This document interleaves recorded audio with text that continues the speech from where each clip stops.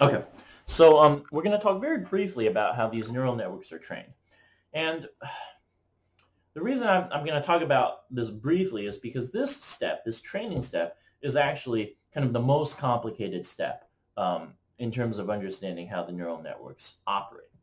And instead of sort of going over all of the details, I'm going to sort of refer you to a video that you can watch if you want some more in-depth information about exactly how this training routine works. Okay, but I'm going to give you just the bare gist of it. Okay, and so the gist of it is simply as follows. Okay, so let's say that at the end of this whole process, right, this process that I described before, where these neurons are passing values to each other and then multiplying by the weights and then putting them through the activation functions. Okay, let's suppose that at the end of this whole process, we get a prediction for the value of the home. And let's say just hypothetically that predicted value is 100,000. Okay. And let's suppose further that the true value of the home is 120,000. Okay. Well, obviously then my prediction was incorrect. It was $20,000 too low. Okay. And so in that case, we would say that the error function, in that case, we would say that the size of the error is minus $20,000. Okay. Well, what we're then going to do based on that particular observation is we're simply going to adjust the weights in our neural network. Okay. And in particular, the computer has sort of a process for identifying which weights are the most important ones to update. Okay.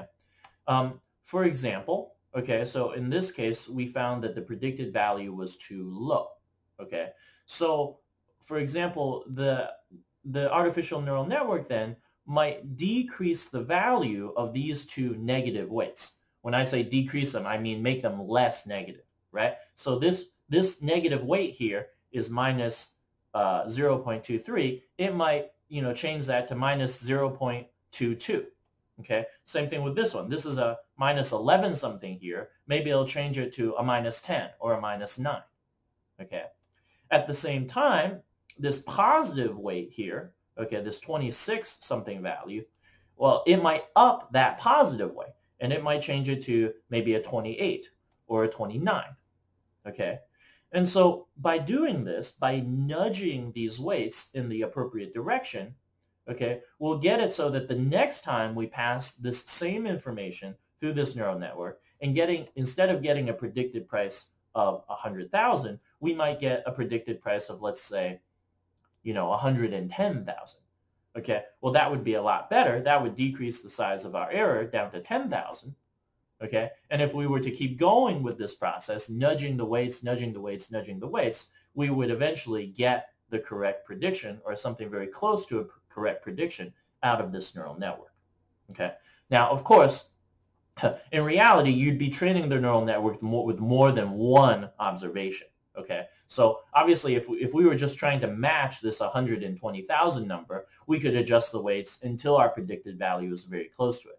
But we're not just trying to match the price of that one home, right? What we're doing is we're going through every single observation in our data, right? So, for example, for this initial neural network, right, I pictured that the initial number of bedrooms was 2 and the age of the house was 10. So let's say that that's the first observation in our data. Okay, but then the next observation in our data might be that a house that has 4 bedrooms and that's 30 years old. Okay, well, okay, so we would feed those numbers through. We would get a predicted value. And then when we're training the neural network, then we would have to train the neural network to try to minimize the error of that observation as well. Okay. And so we're not just trying to reduce the error of one single observation, but instead we're trying to minimize the total error of the predicted values of every single data point in our data. Okay. Okay. I hope that makes some amount of sense. Like I said, we're going to glaze over the details of some of this because, for the purposes of our class, it's not so important that you understand all of the details of how these neural networks are trained. Okay. But if you want more information about that, like I said, just go ahead and watch this video. This video will go through the gory details of how this training process is done. Okay. Maybe one additional thing I should say, just one additional thing, okay, is that, the algorithm that's used for nudging these weights in order to reduce the error, okay, these algorithms, they've sort of been improved over the years, okay? And initially, the algorithms they were using were not very good. And then someone invented a very popular algorithm called backpropagation, okay? And this backpropagation process is actually what this video talks about. This backpropagation training algorithm has now become very popular. And so the majority of neural networks today are trained using some variant of this backpropagation technique. Okay?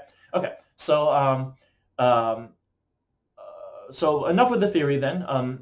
Next we're just going to jump into R. I'll explain some of the pre-processing steps that are necessary before we feed data into a neural network, and then I'll talk about your homework where you will build your own neural network and test it out.